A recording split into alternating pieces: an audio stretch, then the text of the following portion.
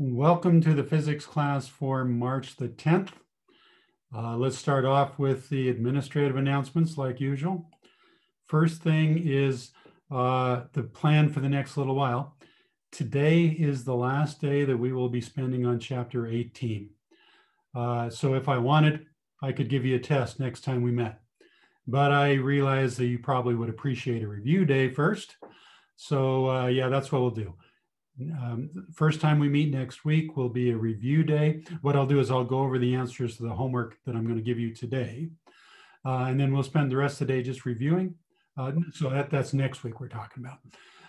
And also a practice test. I know that you guys appreciate having a practice test.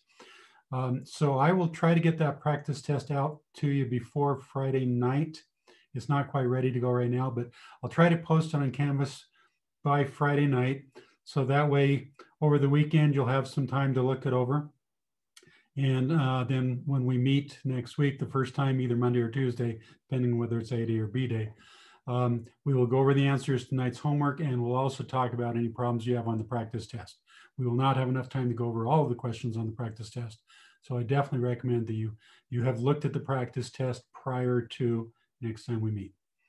And then the time after that, so either Wednesday or Thursday, depending whether it's A day or B day, that will be the real test. So plan accordingly.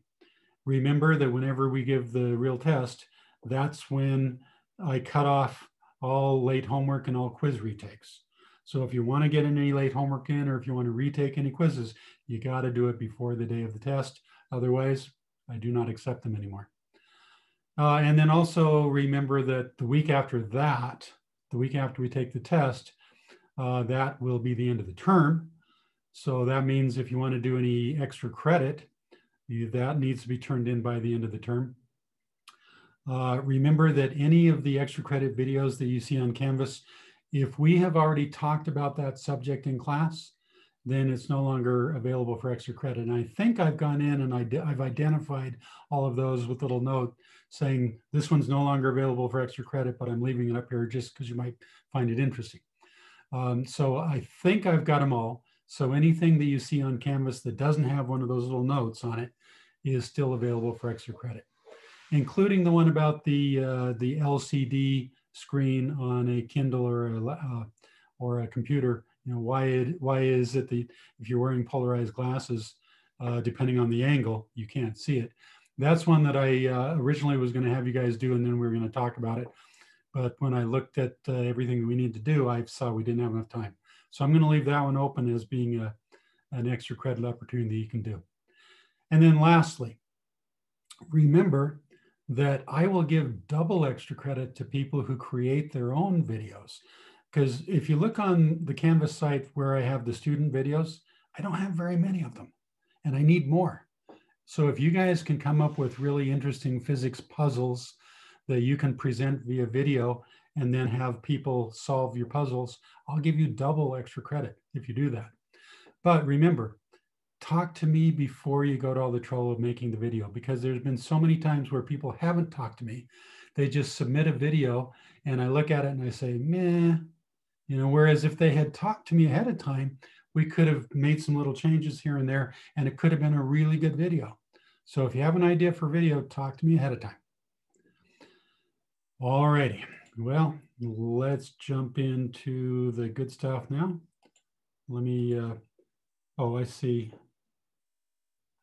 Okay, yeah, Calvin, yeah, don't worry about that. That's okay.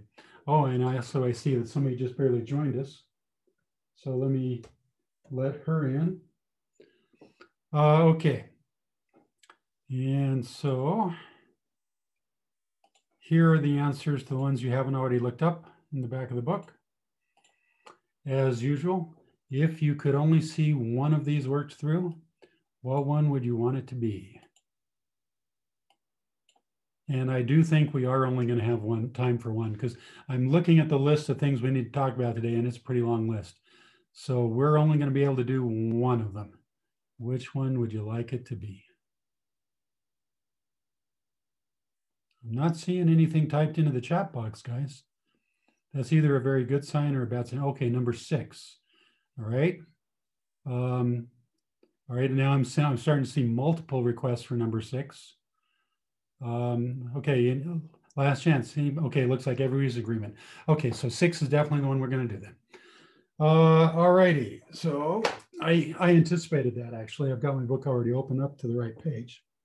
All right, so problem number 6 says we've got a light ray that's going from water into a mystery liquid. All right, let me open up a whiteboard and let's draw a picture of this. Okay, so here is the boundary between the two liquids. So this is water and this is the mystery liquid. And so here's the light ray coming like that. Here is the normal, because remember, whenever we measure theta, it's always the theta relative to the normal, not the one relative to the surface. Okay, so that's theta 1. Now, according to the problem, it says that if you're going from water into this mystery liquid, then it's bent toward the normal. So this line right here, that's the normal. So if it's bent toward the normal, that means it's bent that way. So what that means is that theta 2, so this is material 1 with N1, this is material 2 with N2. So theta 2 is less than theta 1. All right, now, what does that tell you about N2 relative to N1? Does that tell you that N2 is greater, or does that tell you that N2 is less than? So while we're at it, let's have you guys all do it. So tell me, is N2 greater than N1, or is N2 less than N1? If the picture is as we've got shown here. I want to see something in the chat box, and make it be a private message.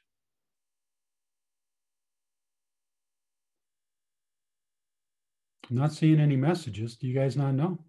Oh, okay, all right. So I'm starting to see. So I see one message. Let's see a couple more. Interesting. Most of you are saying that you think N2 is greater. A few of you are saying you're not sure. All right. Okay, well, remember Snell's law. N1 sine theta 1 equals N2 sine theta 2. Okay, so N1 sine theta 1, that's fixed. That is what it is. But N2, if we could vary N2, if we could make N2 be whatever it is, we have a little dial we could twist to increase N2 or decrease N2. So if we were to do that, if we make N2 bigger, well, that's not going to affect the incoming stuff. The incoming stuff is what it is. Okay, so if we make N2 bigger, then that means the only way that it can stay equal is that sine theta has to get smaller. Okay, so the way sine theta works, if theta gets bigger, then sine theta is also going to get bigger. All right, so if theta gets smaller, that corresponds to N2 being bigger. If it was the other way around, if theta was bigger, the only way that could work is if N2 is smaller. Okay, so it is in fact true that N2 has to be bigger than N1 if this is the picture where the theta is smaller. So what does this tell us? This tells us that the refractive index for our mystery liquid must be greater than the refractive index for water. And if we look in the book where they have that table there, we find out the refractive index of water is 1.33. So we don't know for sure what our mystery liquid's refractive index is, but we do know it's greater than 1.33. All right, now, if you keep reading the problem, they say, okay, so now what we're going to do is we're going to have it so that when it enters the liquid coming from crown glass, so N1 now is not water anymore. N1 now is something called crown glass. And N2 is still our mystery liquid. So what they're saying this time is when it comes in here at angle theta 1, they're saying that when it goes into the mystery liquid, this time it's bent away from the normal. So what that means is this. So it means that theta 2 is now greater than theta 1 was. So that means it's now the opposite of what it was before. So that means that N2 must be less than whatever n of crown glass was. Okay, so now we've got it narrowed down. Now we know that the refractive index for our mystery liquid, okay, we know that it has to be greater than the refractive index of water, and we know that it has to be less than the refractive index of glass. All right, and so water is 1.33 and glass is 1.5 something. Now remember, there's different types of glasses. So it looks like 1.52 must be the refractive index of crown glass. So this is the refractive index of crown glass, this is the refractive index of water. So the refractive index of our mystery liquid must be somewhere in between. Does that make sense? Everybody good with that? Okay. All right. So the other questions, I really don't want to take the time now because otherwise we're going to run out of time for the new stuff. If you have any questions about last night's homework, then hold them till the end of class. And after we've talked about all the new stuff, I'll be glad to talk about these. Okay. So today we are going to finish up chapter 18. When we were talking last time, I showed you this picture right here. And you may remember that what I was talking about at the time was I had just finished talking about what happens if you send light through a sheet of glass, like a glass window, where, so this is the glass in here. And what we said was that if it's flat on both sides, with both sides being parallel to each other, if you have a light ray coming in here, then, so it gets refracted and then it comes out. So the light ray that's coming out is parallel to the light ray that's going in. Now it may be shifted a little bit. Okay, so it's shifted to the left there a little bit, but it's parallel. But that's only going to be the case if it's a sheet of window glass. It's only going to be the case if the left side is flat and also the right side is flat and the two of them are parallel to each other. And in fact, what's really fun and interesting is what happens when the left side is not flat. And now it doesn't have to be both. I mean, what you could do is you could have something that looks like this, where the left side is curved, okay? Or you could have something like this where only the right side is curved. Or if you really want the best results, it turns out the best results are if you curve both sides. So if that's the case, then the incoming ray is no longer parallel to the outgoing ray. What's going to happen is you're going to bend them. And if you're clever about how you shape the glass, you can make it so that all of the rays that are coming in from a really distant object, so like say the sun, the sun is infinitely far away. So if you look at all the light rays that are coming in from the sun, all of those light rays are parallel to each other.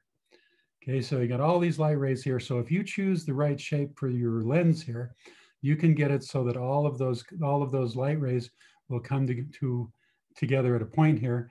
And if you put a piece of paper at that point, you can start fires if your magnifying glass is big enough. Now, what is the best shape to accomplish this? Most people think that if you make this be a part of a circle, okay, so imagine we've got a really big circle here where like here's the center of our circle. And so it's every point on here is equidistant from that circle. And so if we do it in the vertical direction and we also do it in the horizontal direction, then we would have what's called a spherical lens. And so most people think that the ideal shape for the lens here is spherical. Turns out that's actually not the case. A spherical lens will be pretty good. With the spherical lens, all these light rays will kind of sort of come together at a place that's kind of sort of close, but they won't come exactly to the same point if it's spherical. If you want them to be exactly at the same point, this needs to be a non-spherical lens, which we'll talk about later. Okay, so for right now, let's just say that it is some shape that let's say that we paid a lot of money for a really good microscope, or I'm sorry, really good magnifying glass. And the shape of the lens here is exactly the right shape. So everything comes together to a focus right there. So what we're going to do is we're going to define that the distance from the lens to this place where they all come together to focus, which by the way is called the focal point, okay? We're going to call that the focal distance. Now the focal distance is going to vary depending on what the curvature of this lens is. If this lens is really highly curved, what's going to happen is the focal point is going to be really close to the lens. If it's not so highly curved, then the focal point is going to be further back. And in fact, if it's not curved at all, then there really is no focal point, which is kind of the same thing as if you take the focal point and you move it off to infinity. That's kind of the same point here. All right, so depending on how sharply curved your lens is, your focal point might be close to the lens or it might be far apart. So let's just call this distance F. All right. So now, hopefully you guys realize, you may have seen that there are other ways that we could make lenses. We don't have to make the lens so it looks like this. We could make the lens so it looked like this if we wanted to. I'm sure you guys have seen things like that. So this is the normal lens that most people are familiar with. This is the kind of lens that you see in a magnifying glass. This is called a concave, This is called a convex lens. This one over here, where it's thicker on the edges and thinner on the middle, this one is called a concave lens. And the way that I like to think about it is, imagine that you're standing here next to a cliff. So here's a big cliff and it's raining. So you want to get out of the rain. So what do you want? You want a cave, right? You want something that's shaped like this so that you can duck in here to get away from the rain. So when you see a cliff with a, kind of a opening like that, that would be a cave. And that is exactly what we have here. Imagine this is the edge of the cliff. The opening is like this. So if we go inside, we could hide from the rain. Okay, so this is a concave lens, and then the other one is a convex. All right, now the convex lens, you can see there's the focal point right there. So here's the light rays coming in. They're all coming in parallel to each other. They come to a focus. So if I were to want to measure the focal distance of this lens, there it is. That would be the focal distance. What about a concave lens? Does it even have a focal point? Well, it certainly doesn't look like it has a focal point, because when we see, here come all these light rays coming in here, you'll see that because of the shape of the lens, they get bent away from the middle. So these light rays do not ever come together. So this does not have a real focal point. Now, why do you suppose I said real? Well, because it might not have a real focal point, but if you were a person and you were standing over here and you looked at this, and so you looked at the top ray and you see it's coming up like this, and then you move your head down a little bit, and you see this one, you move your head down a little bit. Okay, so you don't know what's on the other side of this lens, but you could easily be forgiven for thinking that all of these light rays came together from a point back here. So if I take this, let me erase it. So if I take this ray right here, if I trace it back, and I take this ray right here and I trace it back in a straight line, because the person who's standing over here, they don't know for sure what's happening on the other side of the lens. They're just going to assume that it just continues. So if I trace all these back, I'm going to have a point right here where it looks like the light rays are coming from that point. Now, did the light rays actually come from that point? No, they didn't. The light rays actually came in like this and then went out, came in like that and went out, It came in like that and went up. So they did not actually come from this point, but they behave as if they had come from this point. Okay, so even though it's not really a focus point, it behaves virtually the same. And so we're going to say that this is a virtual focus point or a virtual focal point. Sometimes you'll hear it called a focus point. Sometimes you'll hear it called a focal point. The same thing either way. Okay, so a concave lens does not have a real focal point, but there is a point that behaves virtually the same. And so we call it a virtual focal point. And it's not over on this side of the lens where you would expect it to be. It's on the same side of the lens where the light is coming from. So keep that in mind. Okay, so now that we know that, what happens if you have an object that is not the sun? It's not infinitely far away. Let's say that, you know, there's a tree outside your window here, and you were to look at that tree under or through a lens. What would that look like? Well, okay, so here is the way we do this. So I'm going to teach you a way of analyzing this, and this is called ray tracing. So I trust that you guys are going to take careful notes here. So what we're going to do is we're going to trace the light rays. This is the object that we are interested in finding out what happens. And so this is the tree outside my window. Now we're going to treat it as if this object was glowing. And so imagine that it's nighttime and I've got a magical tree that glows in the dark. And so I'm interested in this point right here at the top of the tree. And if it's glowing, that means that it's putting out light in all different directions. So there's an infinite number of light rays all coming out, going in infinite number of directions. I'm going to pick 2 of those light rays, and I'm going to give them a special name. I'm going to call them the principal rays.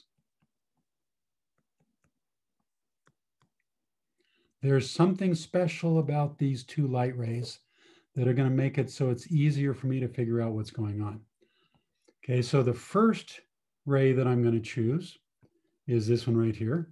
I'm going to call it principal ray number 1. And the reason that I selected this light ray is because it is traveling parallel to this line that you see right here.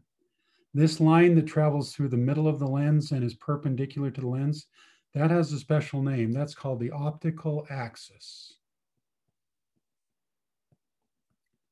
Okay, all right, so the thing that makes ray number 1 special compared to all of those other rays that are all emanating from the object is ray number 1 is parallel to the optical axis.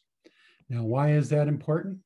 Well, because remember what happened before when we had light rays that were parallel to the optical axis? Let's go back up here.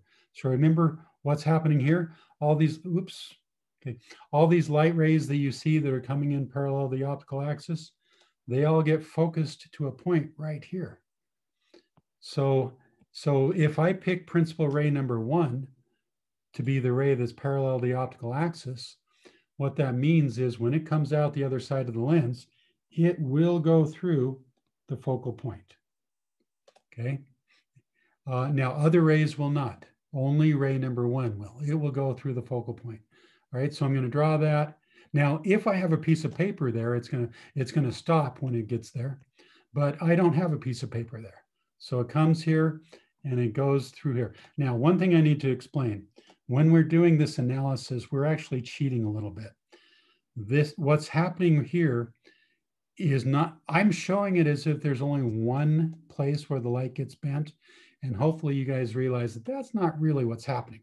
There's really some refraction taking place at the front surface, and there's really some more reflection taking place at the second surface. But if we assume that it is a thin lens, where I say thin compared to all these other distances here, then what we can do is we can make a simplifying assumption, and we can treat it as if all of the refraction takes place just at this one point here. It makes the analysis a lot easier. Okay, so ray number 1, parallel to the optical axis. When it comes out the other side, it goes through the focal point. Ray number 2, okay, the thing that makes it special is that it goes through this point right here, which is the exact same distance f. Okay, so the focal point on the right side is the distance f, and then this point over here is that same distance. It's just on the left side. So every lens, you can draw 2 dots, one on the right side, one on the left side.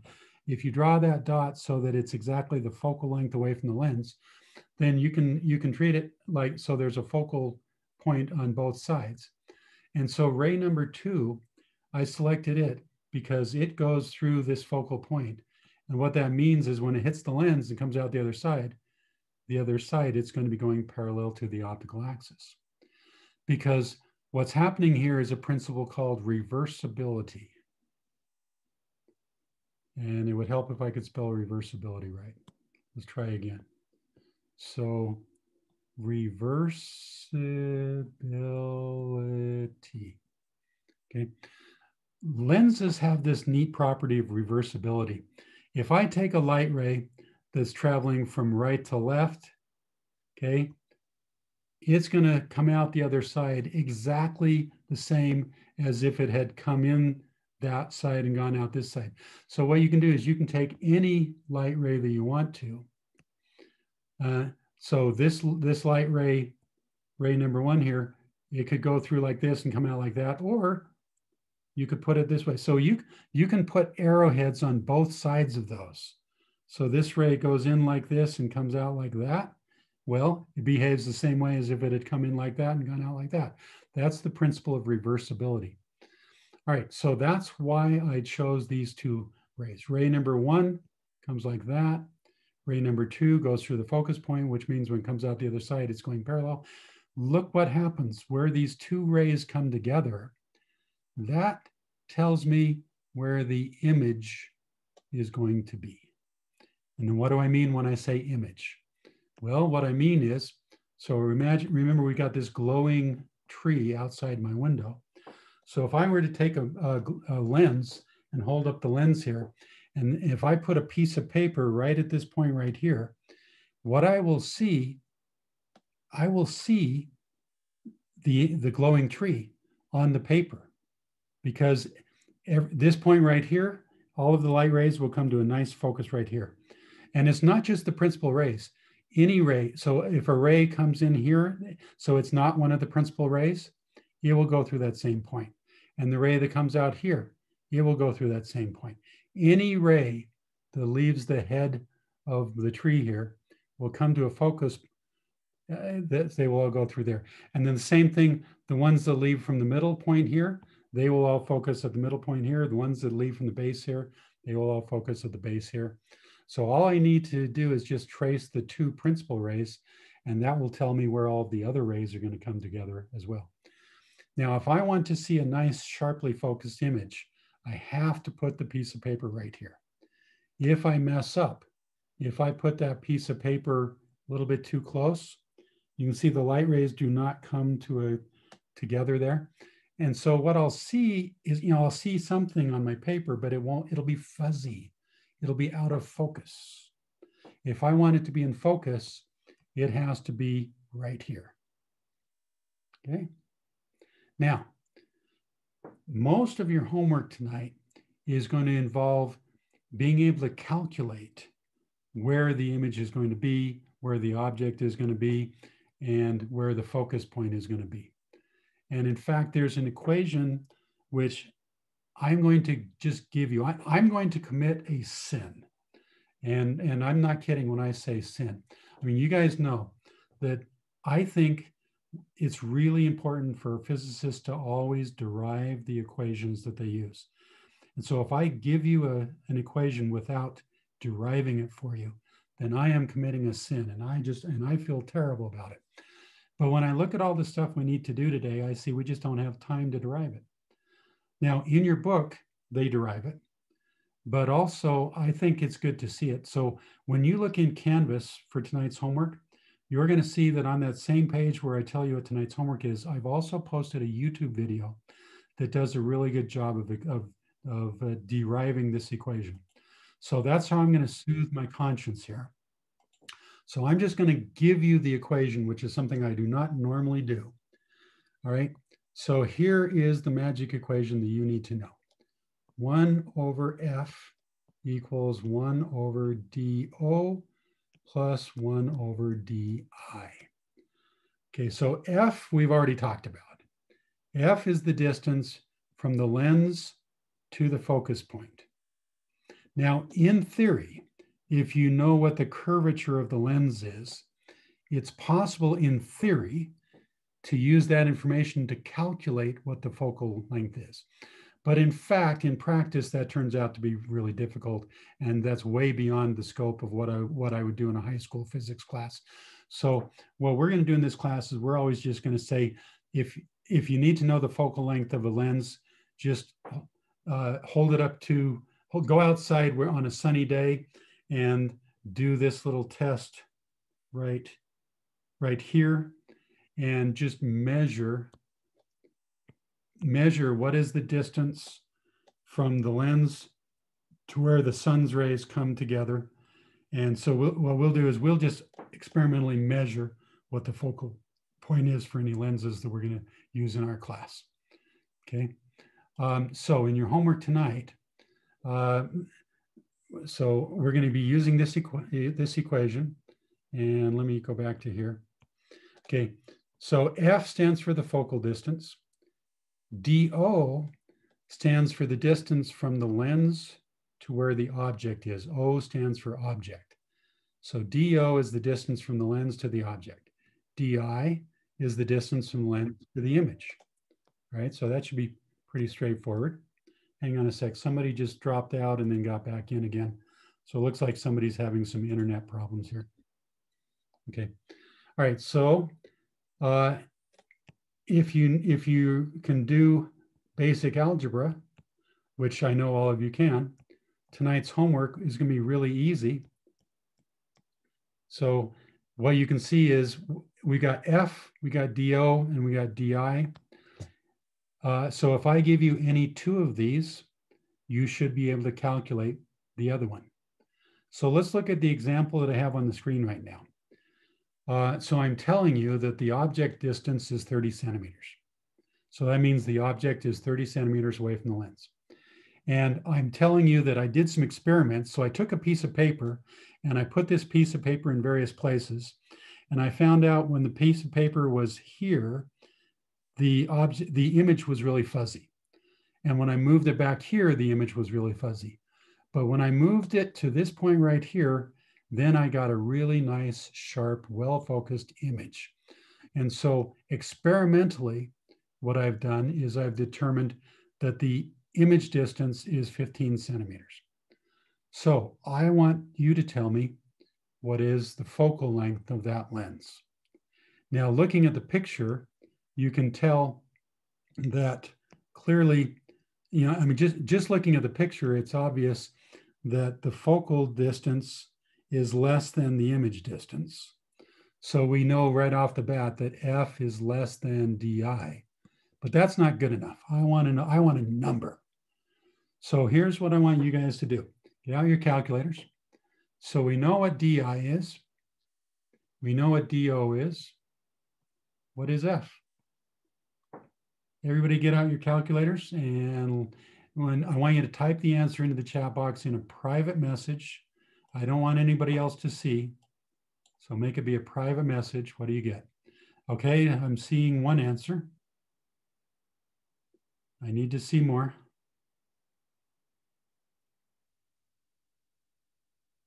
Do you guys not have calculators? You should bring a calculator to class every day. You can use your phone if you want.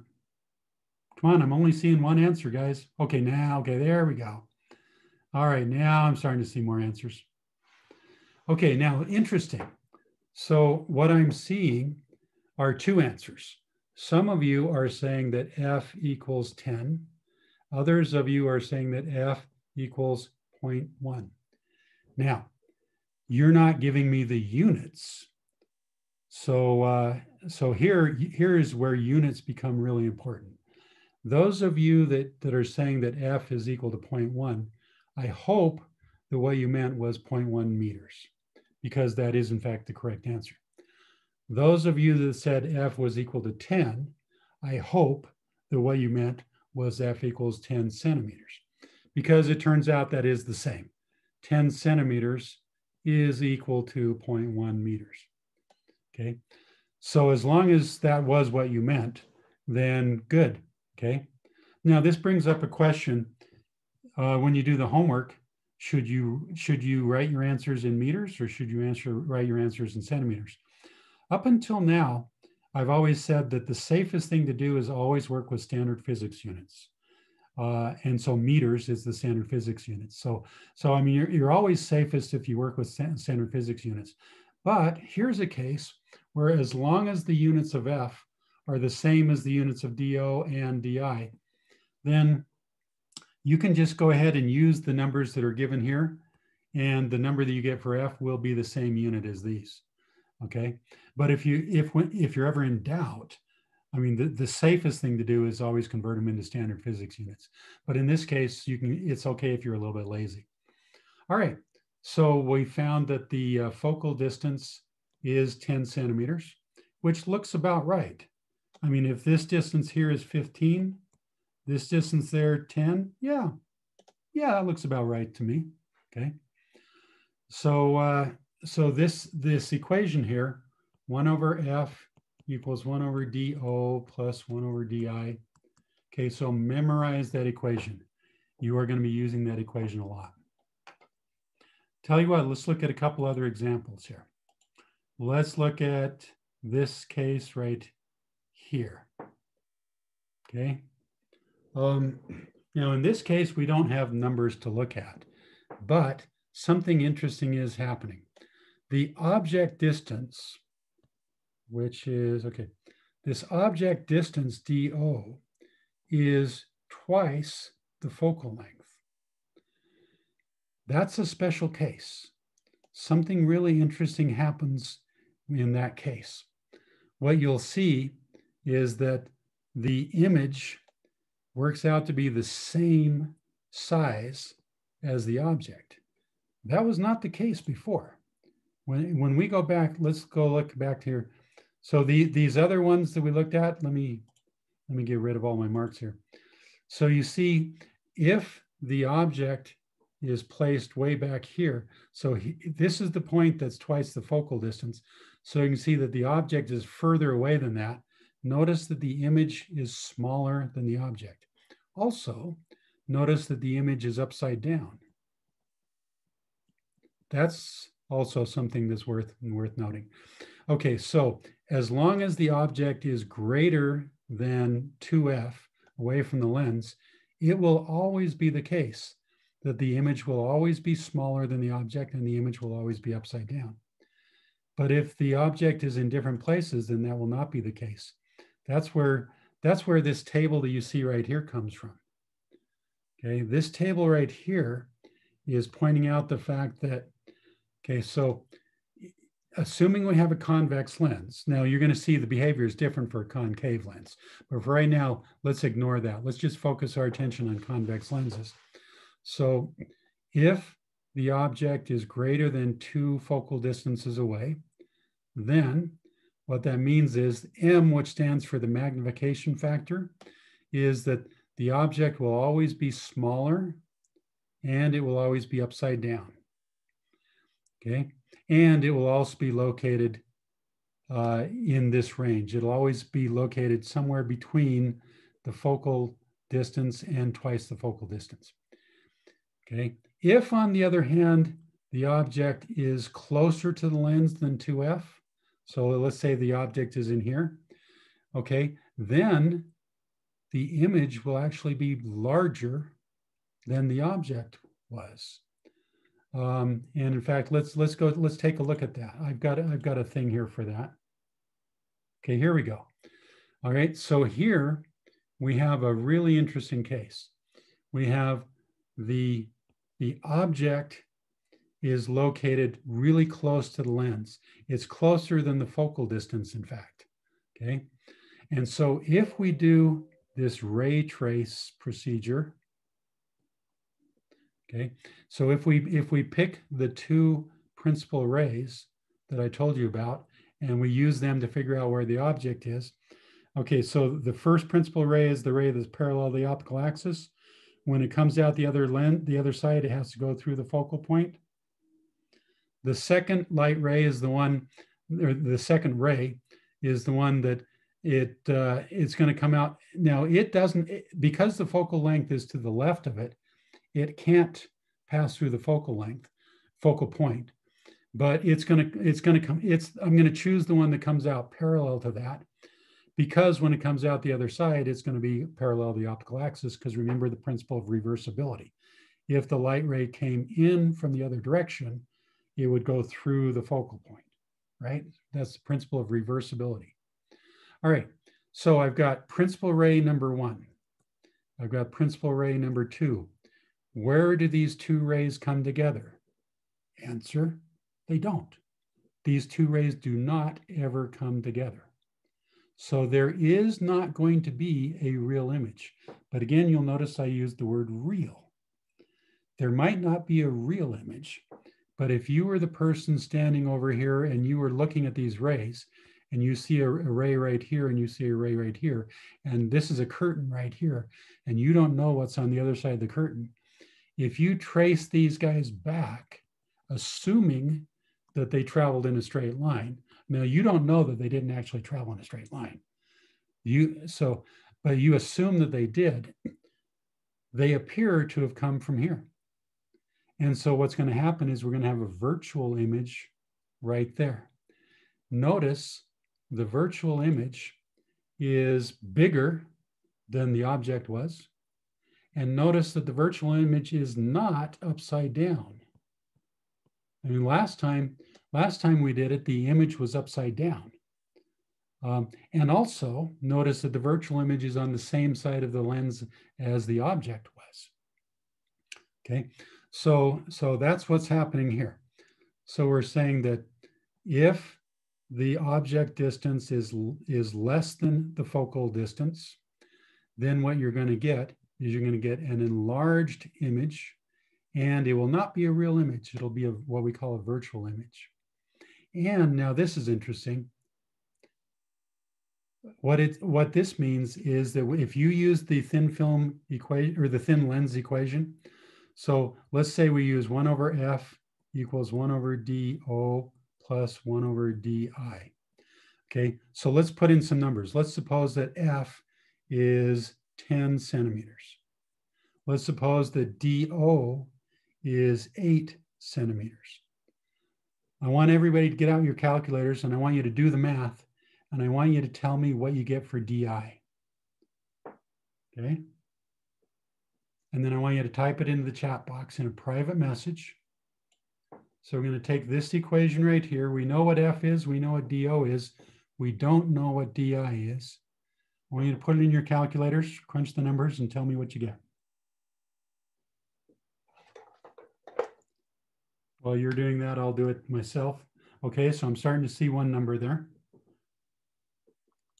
The number is not the one that I would have gotten. So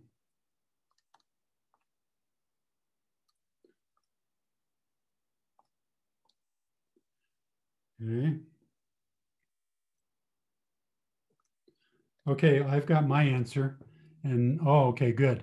All right, so the first couple answers I saw were different from my answer. The last couple answers that I'm seeing are looking good. So Aurora is saying, hey, Mr. Hendricks, there's something fishy going on. My answer here is negative. And so she's saying, how can it be negative? Well, that's what the number does work out to be, right? I mean, those of you that got a negative answer, you didn't do the math wrong. You did the math right. The answer is negative. And the way we do that is we interpret the negative to mean that it's on the other side of the lens, on the opposite side of the lens from where we expected it to be. I mean, when we did this before, if we have the object on the left side, we expected the image to be on the right side, okay? But in this case, it's not where we expected it to be. It's over on the opposite side. So That's what it means when they say here, see how they say that DI works out to be negative in this case, okay? So it means that it's on the wrong side of the lens, which in this case means it's on the same side as the object is. So, okay, so whenever you see DI being negative, that means it's on the same side of the lens as the object. If you see the DI is positive, that means that it's on the opposite side of the lens from the object. Now, what do you do if you have a concave lens? Okay, so let's do a case like that. So here's a concave lens. Okay, so in your homework tonight, they're going to give you problems like that. So you better be prepared for it. So our good old friend here, 1 over F equals 1 over DO plus 1 over DI. Okay, we do not have a real image, or I'm sorry, a real focus. Let me take that back. With a concave lens, you don't have a real focus point. You have a virtual focus point.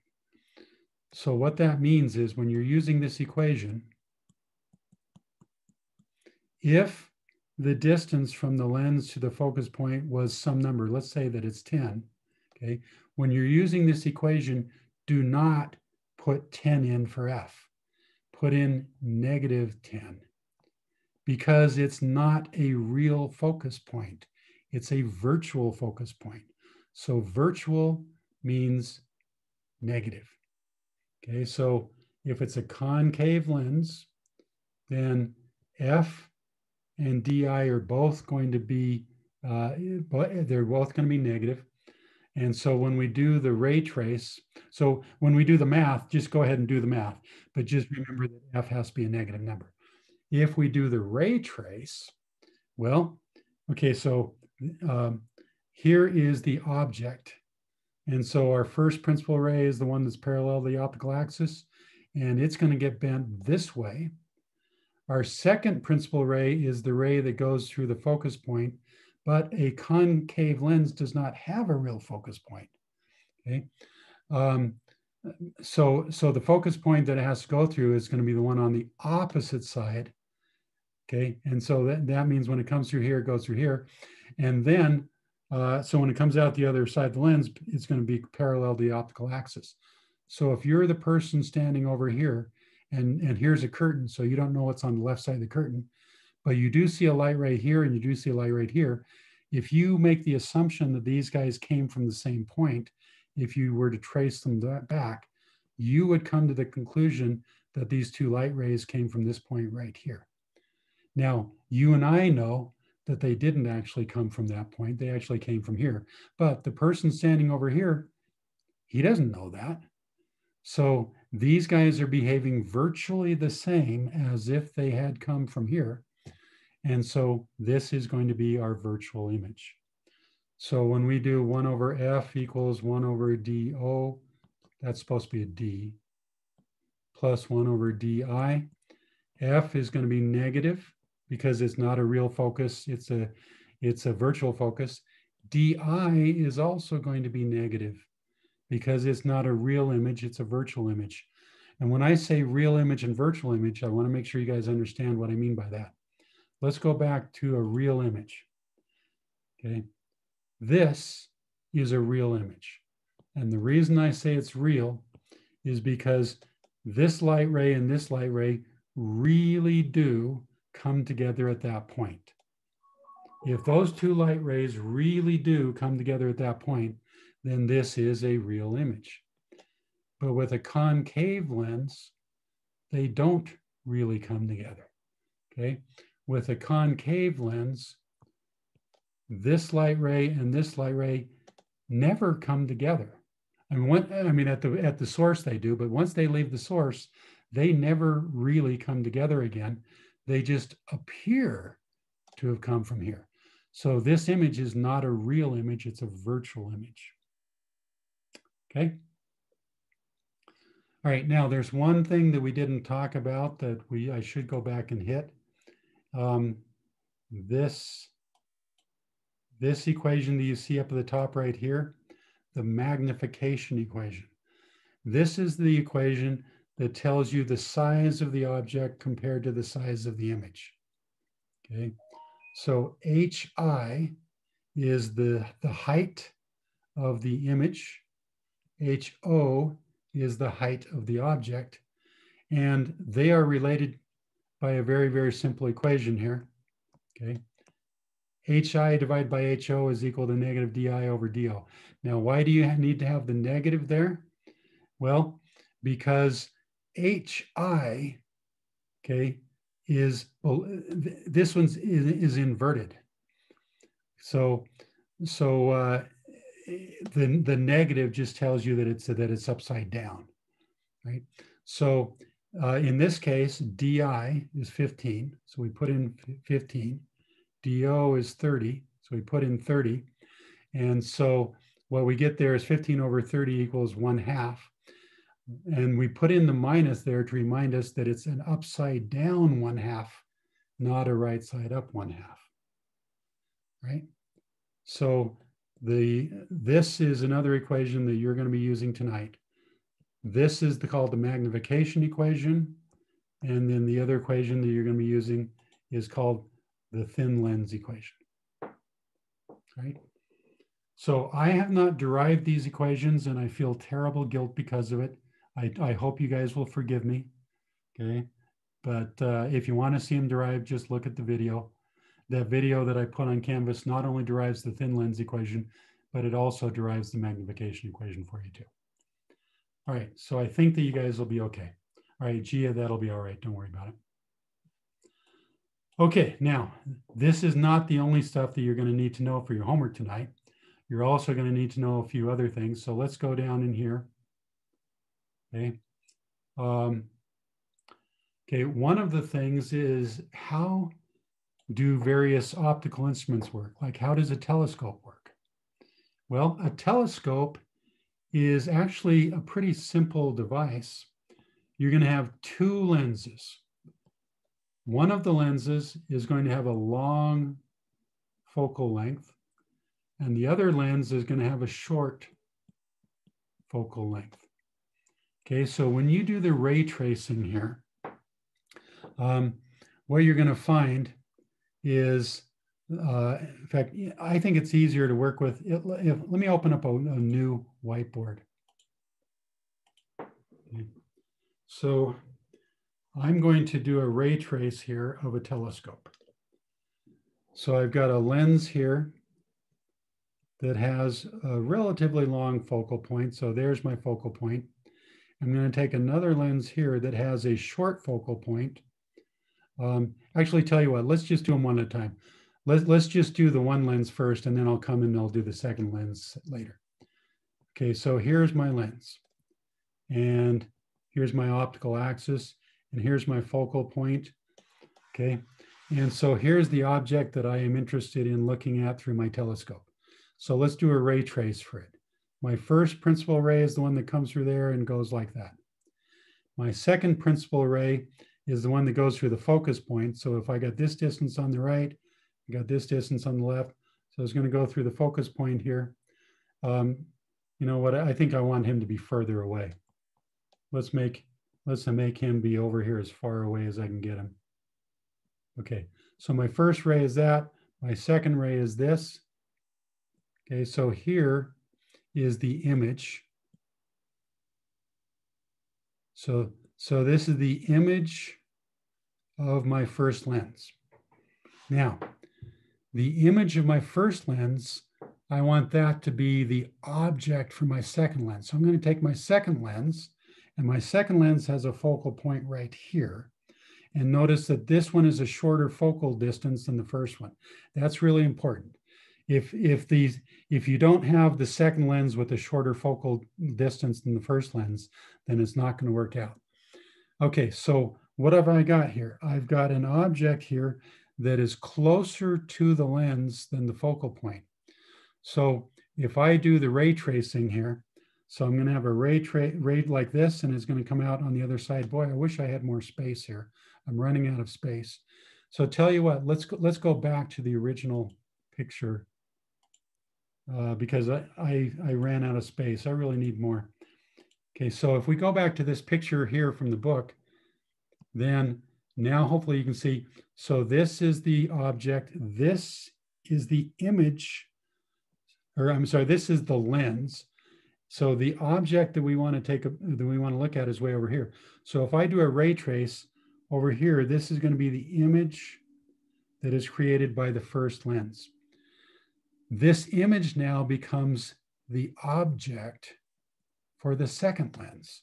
So what we're going to use, we're going to take this second lens and we're going to look at this image through this lens. So it's no longer the image. As far as we're concerned, this is now the new object. And so when we do a ray trace for this, what we're going to find is that this is going to be the final image. And it's going to be a virtual image. So the light rays do not really come from this point. But if you trace these light rays, they appear to come from this point. And so what we have is we have a virtual image that is greatly enlarged compared to the original object. The original object was only this high. Actually, they made their object so it extends on both sides. I wish they wouldn't have done that. People find that confusing. So the original object is only this big. The final image is this big. And notice that the image is also upside down. They don't really show that very well. Okay, so that's how you make a telescope.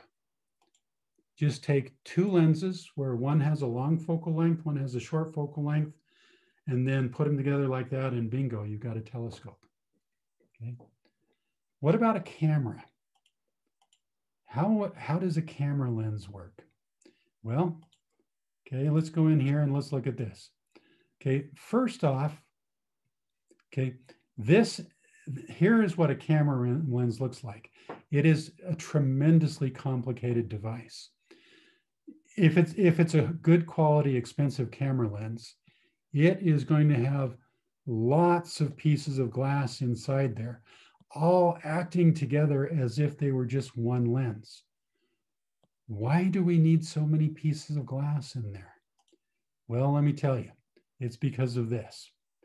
Remember how I said a few minutes ago, way back at the beginning of the period, I said that if you were to make a lens where the surface of the lens is spherical, okay, so what that means is if I were to continue this all the way around, what I would have is a perfect circle. So this distance equals that distance equals that distance equals that distance equals that distance. So if I do that same thing in the vertical direction and I do it also in the horizontal direction, what I will have is what's called a spherical lens.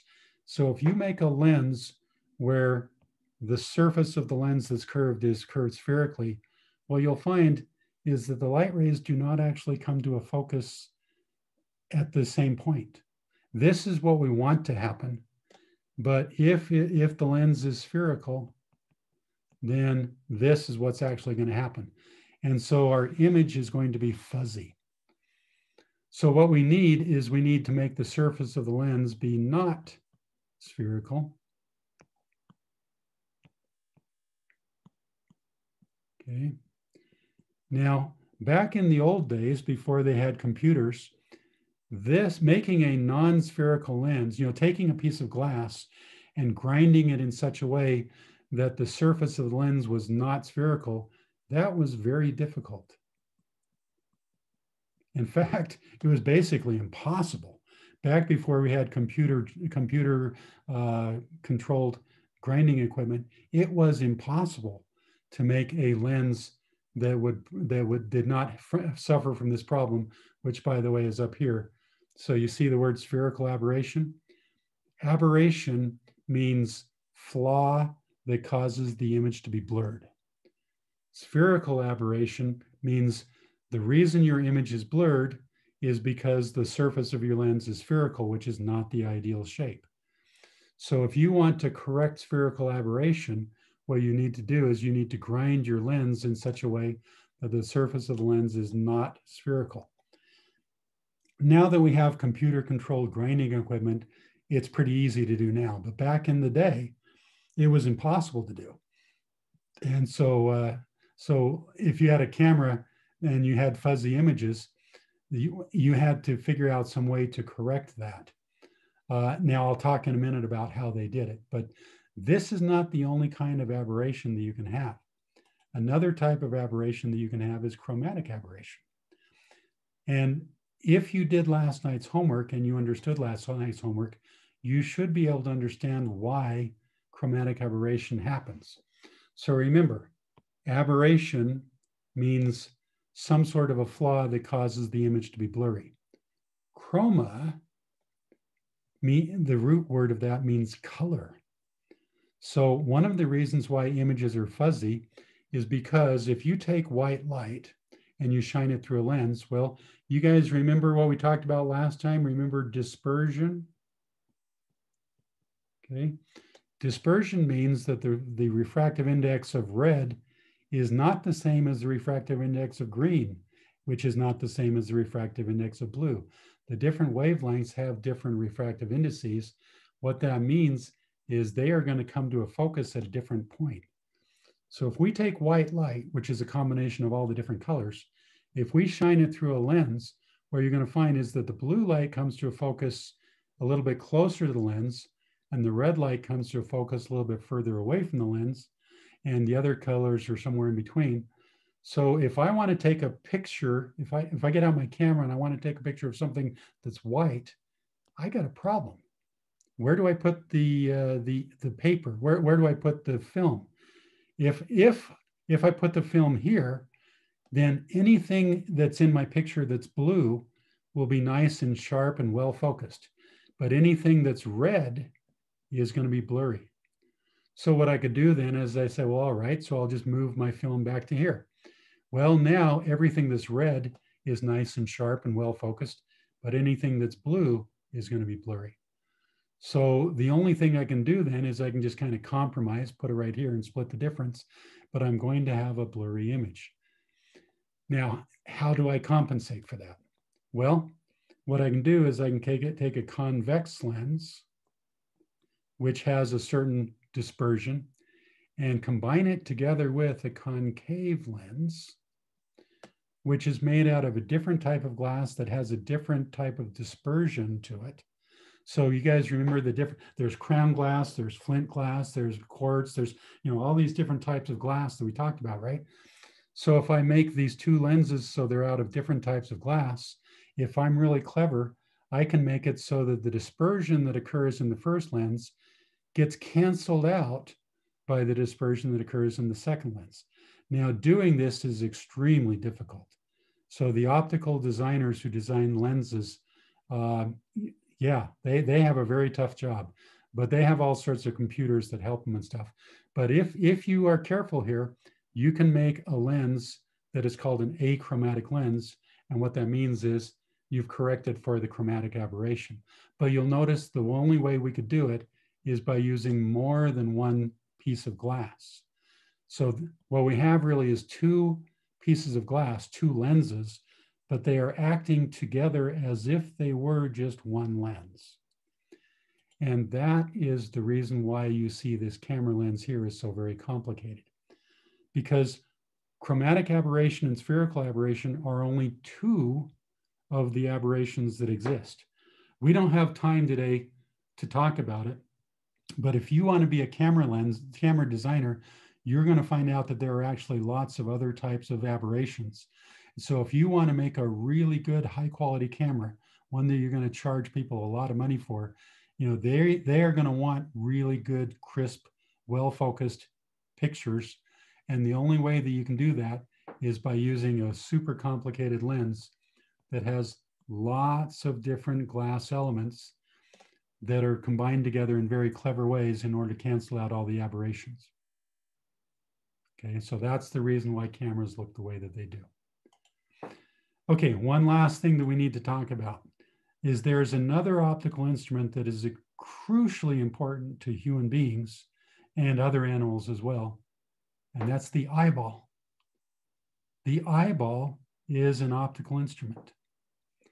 So what happens here is this thing right here is the lens, and it causes the light rays to come to a focus. Now, the back part of the eyeball here, that's like the film in the camera or the digital sensor. I mean, nobody uses film anymore, digital photography, right? So the back part of the eye is where we want the images to come to focus. Now, I'd like you guys to do a little experiment for me here. I'd like you to hold your hand in front of your face, close to your face. I want you to focus on your hand. So your hand is in sharp focus. And the stuff in the background, it's all fuzzy, right? Now, without moving your hand, I want you to change your eye. So now you're looking at the stuff in the background. So the stuff in the background is now sharp focus. Notice that your hand is now fuzzy. Okay, so you can focus on your hand or you can focus on the stuff in the background. You cannot focus on both. What is happening inside your eye when you're changing the focus? So you're focusing on the hand or focusing on the background. What's happening inside your eye that changes, that allows you to see either your hand sharp focus or the background sharp focus, but not both? Well, the answer is you have muscles right here. And these muscles will push and pull on your lens. So it changes the shape of your lens. So when your muscles relax, your lens maybe say looks like that. But when your muscles tense up, then it changes the lens. So now the lens now has a greater curvature. So these muscles change the focal length of the lens in your eye, and that allows you to focus close up or far away. Now, there are limits to how much you can do. So many of you wear glasses. And the reason you wear glasses is because the range that you need to change your eye is more than your muscles are capable of doing. And see, the problem is that your eye, the shape of your lens in your eye is not quite ideal. And so in some cases, what happens is that when you relax your eye, so you're at the normal position, these light rays that are supposed to come to a focus right here, they're coming to a focus here. Others of you have the exact opposite problem. The shape of your lens here is not curved enough. And so what happens is that the light rays come to a focus right here rather than right here. So they come to a focus behind your retina, whereas in this case, they come to a focus before your retina. So you guys have heard the term nearsighted and farsighted, right? So this is the case that is nearsighted. So in order to correct nearsightedness, you need glasses that look like this, where it's thicker on the edges than it is in the middle. If you have the opposite problem, if you have this problem where we call it farsighted, in order to correct that, you need glasses like this, where it's thicker in the middle than it is on the edges. Okay. Now, some of you have yet a different problem altogether. Do any of you have what's called astigmatism?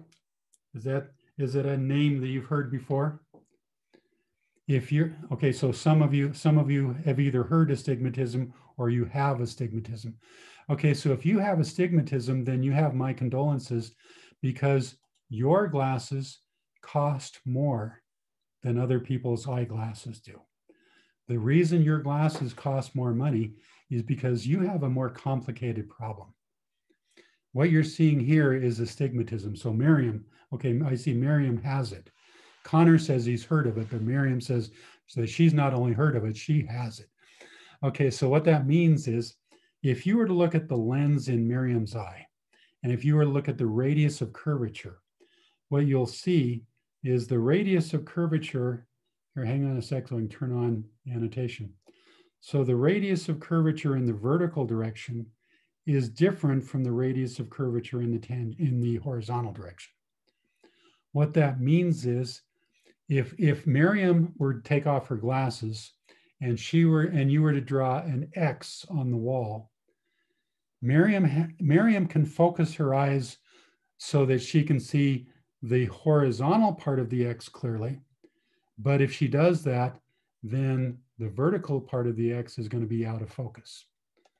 Or, kind of like what we did with the hand and the distance, she can move the muscles so that she can focus on the vertical part if she wants.